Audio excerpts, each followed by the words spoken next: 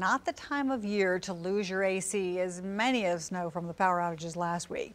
Well, experts say now is really the time to make sure that your air conditioning unit is running as efficiently as possible.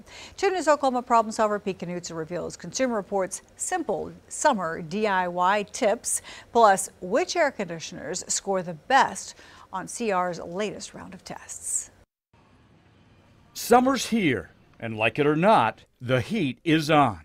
That's especially true inside Consumer Reports' specially designed testing chamber, where the heat is cranked to 90 degrees Fahrenheit, followed by the all-important test.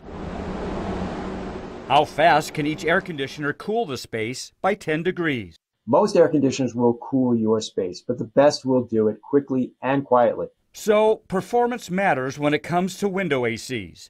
But before you buy, it's important to size up your space. An AC that's too small will be underpowered and it'll never keep up on those hot days. However, if you go too large, it might cycle too quickly and not dry out the air, leaving your space a little humid. This LG earns top scores for cooling rooms under 250 square feet in under 15 minutes. For medium-sized rooms, this Medea is a great option. And for larger rooms, consider this Frigidaire.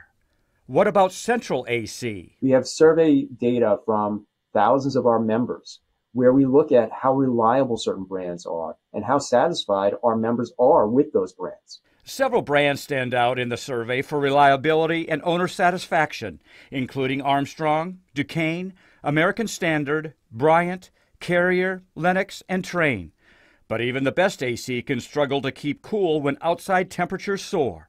To save energy and money, Consumer Reports has some tips. Use the weather stripping and the foam panels that are supplied with that unit. Then, about once a month, remove the filter, vacuum it gently, and then wash it with soap and water. When your central AC filter needs to be replaced, this Filtrete fits most systems. And enlist the help of a ceiling fan. It allows you to raise your AC by a couple of degrees and still feel just as cool. Wondering whether a portable air conditioner is the way to go? CR says this type is often pricier and isn't as efficient compared to window ACs. But for some, it's the only option.